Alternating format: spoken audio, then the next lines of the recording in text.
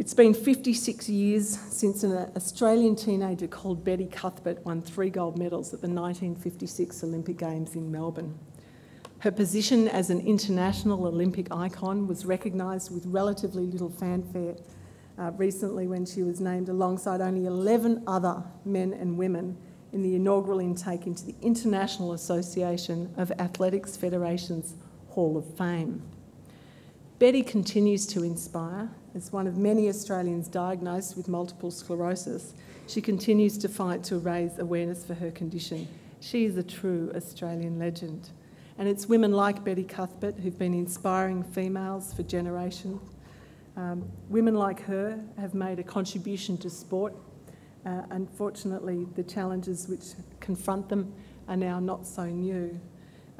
For people like Betty Cuthbert, she reminds us that we have an enormous legacy and history of inspiring women that we owe it to sustain our effort to continue to raise the profile of women in sport.